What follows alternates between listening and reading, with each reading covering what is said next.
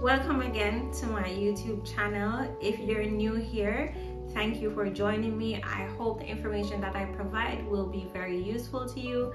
And for those persons that have been here with me on this journey, thank you once again for tuning in and watching this video. You can stay with me to the end.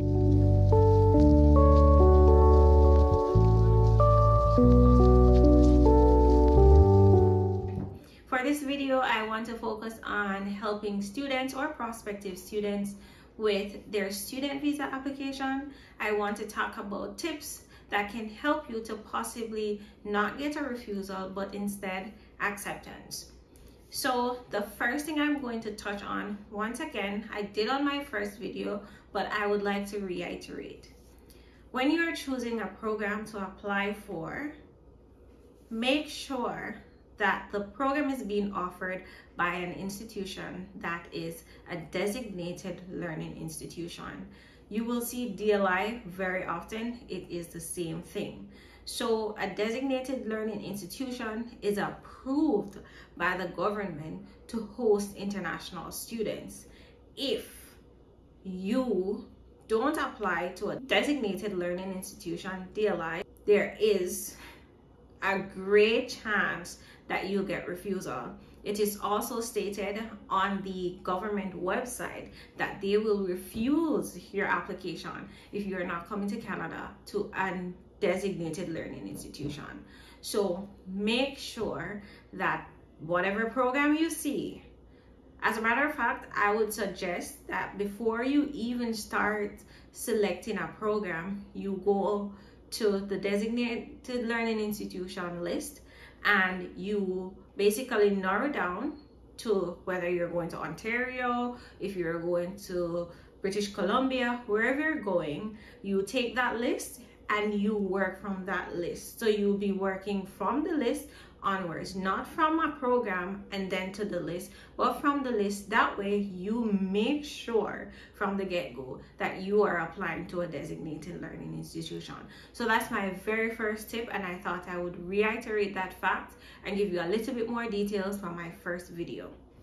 My second most important one is making sure that the program you select is aligned to your background, your work experience, and also your educational background.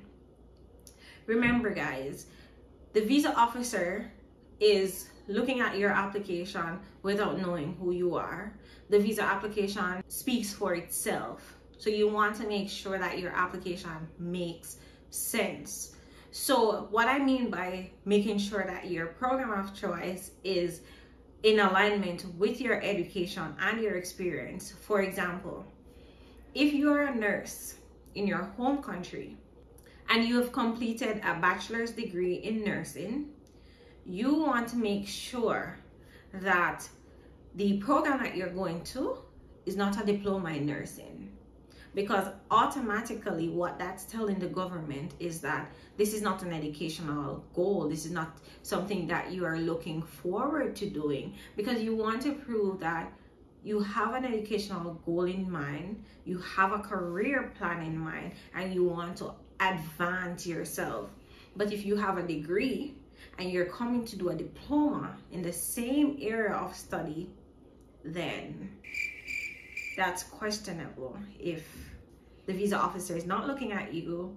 And even if you explain that you want to expand your knowledge, then that's still not good enough, because it's still nursing and it is a step down from what you completed in 4 years. And especially if you're doing a 1-year program, there's no way doing a 1 year will help you if you already completed 4 years.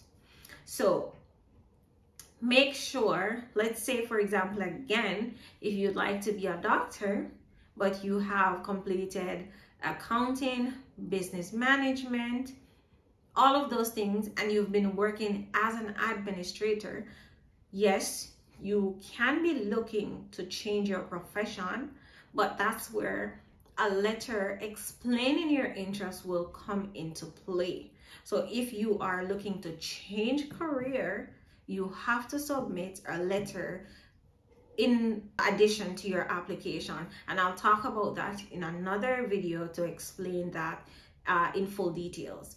But for now, you need to make sure that even if you have experience and you'd like to enhance your skills, you want to take up either a postgraduate diploma, which is a step up, not necessarily in the same thing, but something, a specialized field in nursing. In addition to that, you can also do a graduate certificate. At least that's a step up from, let's say you did nursing and you would like to specialize in midwifery or something of that sort, but a specialized area, then that's different. For example, my friends and I from the previous video, I did chemical engineering. One of my friends did pharmaceuticals, and the other friend, she did business management. We all came and we did a graduate certificate in project management, because a graduate certificate is a step up, but project management complements all of our degrees in its own way. So you can do something, and I suggest that you do something that complements what you already have. And if you're switching career paths, you're making sure you have a letter explaining that switch.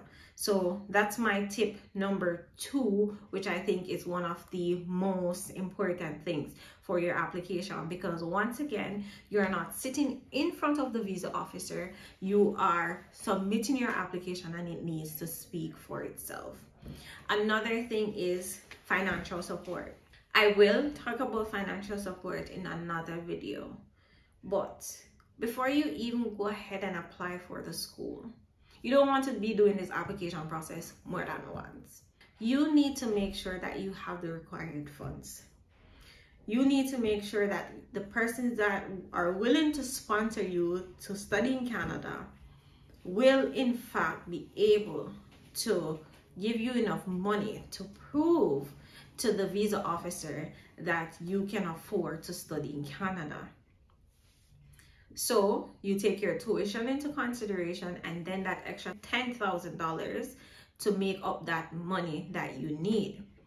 This money can come from your family members and your relatives or close friends, depending on the type of relationship that you have, and they need to attach a letter, which I'll explain in another video, to say that they are giving you this money to use. It's not a loan, they're giving you this money to use. So you need to make sure before you even go ahead and apply that you have the required funds. So you calculate what the tuition is, and then you add that $10,000 to the amount, just to make sure that the statements that you can get or the money that you have will prove that you will be able to sustain yourself. Those are not all the things that will help you to avoid visa refusal, but I believe those are the 3 top things that will automatically have you get your visa refused, except for those that unfortunately have a criminal record. So those are the 3 top things that I would definitely suggest that you look into before you even go ahead and apply for a program of study, and before you even get to the student visa application portion.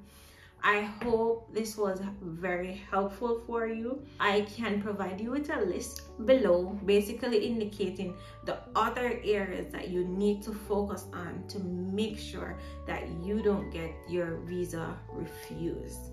So once again, thank you for joining me. Remember to like, share, subscribe, and comment below if you have any feedback for me. I am open to feedback, I'm open to questions, and of course I make these videos so that I can help to provide more information and to help this process be a very, very much easier one for many.